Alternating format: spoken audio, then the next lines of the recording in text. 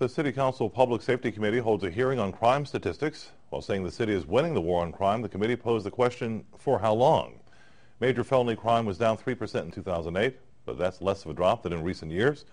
And murders and robberies both increased last year. Committee Chairman Peter Vallone pointed out that crime is up outside the categories on which the NYPD bases its numbers. Misdemeanor complaints are up, and in fact, felony complaints overall are up.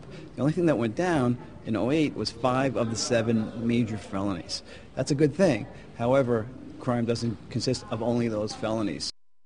The NYPD Assistant Commissioner in charge of statistic gathering highlighted the 2009 figures. Major crime down around 14% from this time last year.